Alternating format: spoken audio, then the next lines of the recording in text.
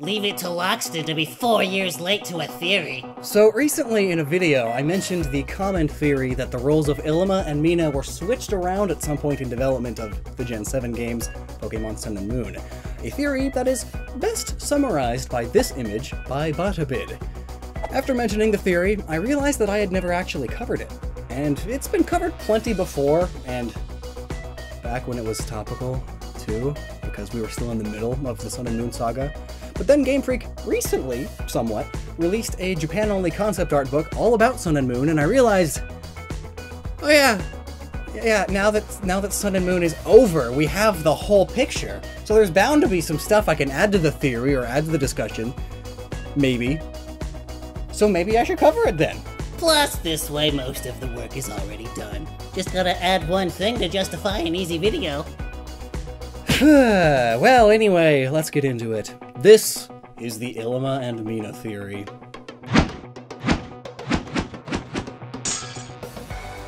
Surface level, it's easy to see how this theory started. I mean, just look at these two. Pink is the color most commonly associated with fairy type. Ilima has pink hair. In Pokemon X and Y, the games just before Sun and Moon, we see the fairy type gym leader Valerie and the Fairy Tale girls. They all have these creepy fairy-esque eyes. Like, it's a specific eye design that only they, the fairy type people, have. Just like Ilima. Nobody else in Sun and Moon has these eyes in this style, and up until Ilima, this style of eye was synonymous with a fairy type trainer. Now look at his main Pokemon.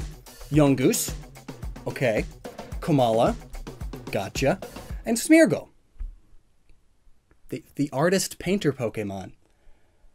Out of all of the normal type Pokemon, 7 generations worth, it's a Smeargle. The painter. Ilima has nothing to do with paint, but you know who does? Mina.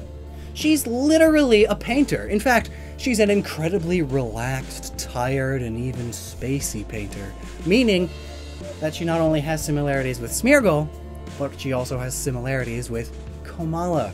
Having these two Pokemon would be perfectly fitting. The lazy Pokemon that's always asleep, she's being lazy and spacing out all the time, man, and is a painter, so these two... circles. In fact, Smeargle and Komala as a pair even match up with her overall design and color palette, let alone her personality. And only having these two Pokemon would make her work really well as an early game character, like Ilima, rather than a later game character, which is what she wound up becoming. So what Pokemon does she have then? Well, Klefki, Granbull, Wigglytuff, Shiinotic, and Ribombee. Nothing to do with paint, nothing to do with art, nothing to do with her design or personality, besides maybe Shiinotic, because all great artists are on something, you know? So now, do her Pokemon fit better with the design and personality of Ilima? Admittedly, while not as definitive as the other way around, I for sure can argue yes. Ilima is sort of the mom friend. You can see it in the way he moves, his facial expressions, and even the way he speaks. He's very loving and caring, and isn't too fond of battling. It's clearest when it comes to the way he speaks. Here's some quotes. You looked so very delightful in battle that I had no choice but to summon you here. You've arrived with such exquisite timing. So, you've spotted me sticking up one of these lovely stickers, have you? What a lovely battle you showed us there. Ilima is polite and charming. He sends hearts aflutter in the anime. He is pleasant in nature to a fault, getting on the nerves of those in Team Skull. And he believes in empathy above all else. Now tell me that doesn't sound like it fits the fairy type perfectly. Fairy type is all about love, care, and empathy, as well as being a bit more sophisticated than most, pleasant and kind. And what fancy trainer would be complete without their pedigree snubble? It's perfect.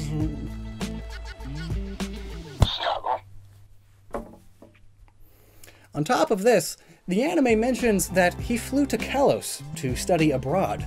Essentially, the fairy type capital, where we see plenty of other fairy type users with the same style of eyes. And looking to Mina's Pokemon, Wigglytuff and Shiinotic's pinks match Ilima's hair, and the scarf that Rabambi wears matches his sweater vest. Speaking of which, who wears such a low-cut sweater vest? Who wears capris?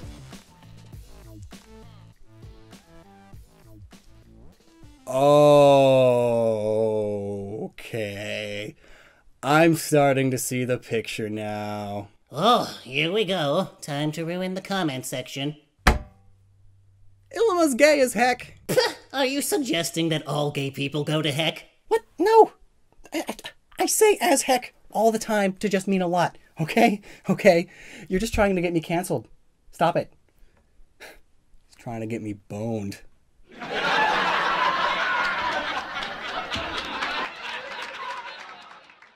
Let's never speak again. I remember people talking about this back when the anime aired his episodes, and even when his art was just first revealed. Not once in the franchise do they ever expressly state Ilima's sexuality, but anime has a way of alluding to things.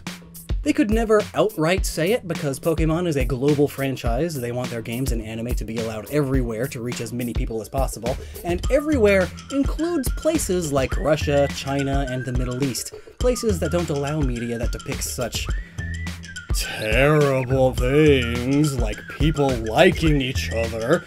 But the violence is okay. But this doesn't mean that they won't imply things, or at least a touch of representation. Anime has a particular way about this. You see flamboyant guys in anime all the time, quite the characters. Often it's a bit over the top, but there are those who themselves are over the top. But anyway, when it comes to anime, there is some debate as to whether this particular depiction is helpful or not, but that's not what we're here for.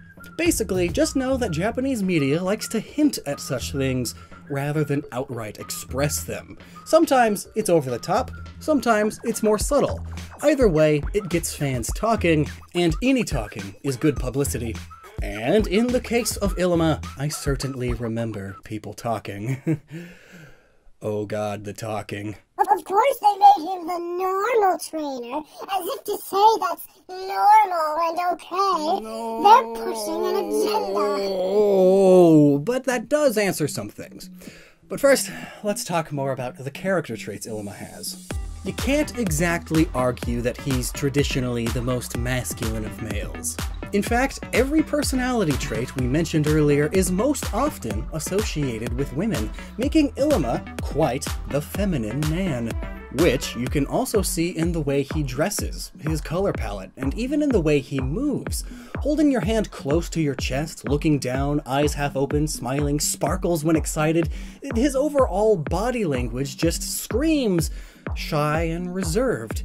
These are extremely common traits associated with anime girls. Add on tight capris and a hair bead, and the power of visual suggestion compelled many into thinking that, at the very least, Ilima is not the most straight. And we can actually get a bit more scientific with it too. The concept art we recently got expressly states that Ilima is left-handed. Why does that matter? Well, because over the last 20 years there have been loads of studies looking into how handedness affects people physically and psychologically. And one interesting thing that they found is that homosexual people are significantly more likely to be left-handed. I'll link to a Wikipedia page below that links to a dozen other studies that mostly came to similar conclusions. But one of these studies found that homosexual men were 82% more likely to be non-right-handed than heterosexual men. So here, with Ilima, we have a character whose very appearance and demeanor to many suggests some level of non-heterosexuality. And then that very same character is the only expressly left-handed character in Sun and Moon, and left-handedness, statistically speaking, makes one more likely to be homosexual. Yeah, it's heavily implied. But what does that matter? Well, in all likelihood, there are going to be some angry people in the comments upset that I'm even bringing up such topics, so Could you imagine what would happen if the most heavily implied to be gay Pokemon trainer was a fairy type trainer? With fairy eyes? It may not seem like the biggest deal to some, but that's exactly the kind of thing that triggers internet outrage. And more people who only half sorta care will jump onto the bandwagon just to feel like they're helping with something. It's not exactly good for PR, especially when fairy is one of the many insults for those in the LGBT community. So even though no harm or insult was likely intended from the designers at all, it is a bit stereotypical. I mean, anime arguably has a problem with stereotyping all sorts of people. It just can't seem to get out of its own generic tropes these days. So I have a feeling that this might have been what happened. Early on in development, they're working on the designs and planning out all the characters and everything. Ilima was originally the fairy-type trainer because it fits everything about him, and Mina was originally the normal-type trainer because Komala and Smeargle match up with her absolutely perfectly. I mean, her Pokeballs have paint on them even. But because Pokemon is a global franchise, they have a number of people whose entire job is to make sure that what they produce is acceptable in cultures all over the world. These are the people that removed Brock from the anime at first. Remember that? They were worried that the West would see Brock as a racist character, so second season, they swapped him out for Tracy. Only to later find out that they were overreacting, people loved Brock, and so they brought him back. But the Sun and Moon characters were shown to these people, whose job it is to figure all this global stuff out, and they were immediately concerned about Ilima. While everything about him is fine and even common in Japanese culture and media, the West tends to be more sensitive about such stereotypes, especially these days. Having representation is seen as a good thing, but not when that representation comes at the cost of stereotyping. It may not seem like the biggest deal to some, but it potentially would have been a big deal to some. And that could always blow up into a PR disaster. So rather than risk it, they said, let's just change something about Ilima. The options potentially being to no longer imply such things about him. Maybe make him female. Maybe just not make him that kind of guy. Or they can keep that design and all the character traits for some representation, but just change what type of Pokemon he uses to make him less of a stereotype and to seem more normal in the Pokemon world. And so, rather than do a lot more work, they simply swapped the roles of Ilima and Mina. It was easy enough to do. I mean, if you look at the concept art for all the other characters, they are pretty obviously the type that they are. Kiawe is obviously fire, Mallow is obviously grass, Nanu is obviously dark, Lana is extremely obviously water, and so forth and so on. But Mina, well, she was a normal trainer. Being normal means nothing is extremely obvious because she's just normal. She's a plain old painter, so she can easily fit into just about anything. And while Ilima's hair and demeanor implies fairy, it doesn't imply fairy quite as much as Valerie did. With a few tweaks, you can easily just say he's normal. He's a bit plain, the colors are muted, whites and browns. It's fitting. So, the swap was easy.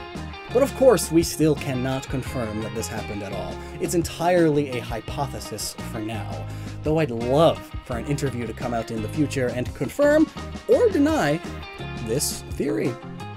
But as it stands, I for sure see it as very possible. The pieces all fall together nicely. But what do you think? Think they were swapped or not? And if you think they did, do you think it was a smart move to do so? Let me know down below, and until next time, be respectful and never stop using your noggin.